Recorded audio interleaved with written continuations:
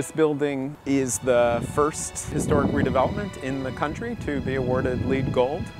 It's easier for newer buildings to meet the code because newer buildings tend to be more energy efficient.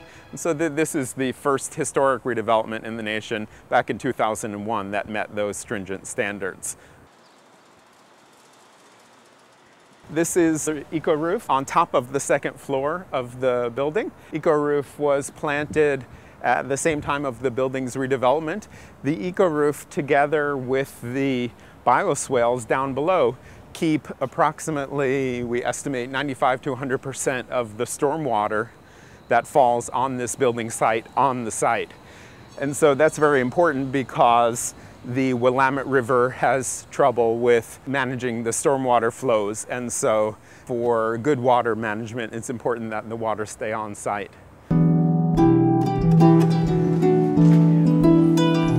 EcoTrust added skylights throughout the building so that this atrium is filled with natural light. These are all the original floorboards of the building. These are great.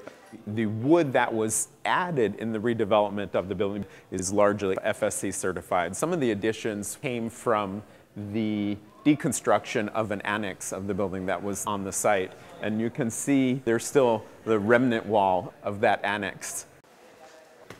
This flooring here is recycled car tires, and it's very comfortable to walk on because it's very springy. Here's an example of interface carpeting, which is famous for its reused materials and tiled carpeting.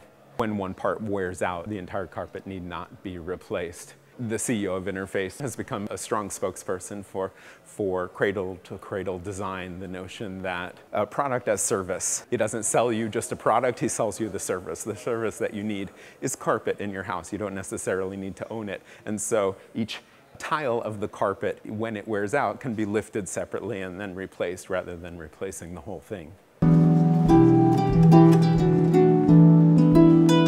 Part of the success of the building is its mix, its diversity. Nonprofits include EcoTrust itself. EcoTrust is also the owner of the building, Wild Salmon Center. And then there's also retail tenants as well, Patagonia over here, as well as Hot Lips Pizza, mix of local and organic ingredients, as well as World Cup Coffee. Would you call it an environmental mall? We don't usually call it a mall. Before the redevelopment of this building, EcoTrust advisor Stuart Brand, of course, from the Whole Earth catalog. Stuart, at that time, had just written a book called How Buildings Learn. And one of the questions that he challenged EcoTrust with is, do you want to have a building that's more like a showcase or a building that's more like a laboratory? The feeling was, we really want a building that's more like a laboratory.